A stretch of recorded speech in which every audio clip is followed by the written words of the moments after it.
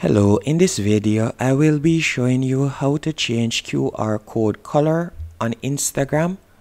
The first thing you need to do, once on your profile page, you are going to tap on the three dashes in the top right hand corner.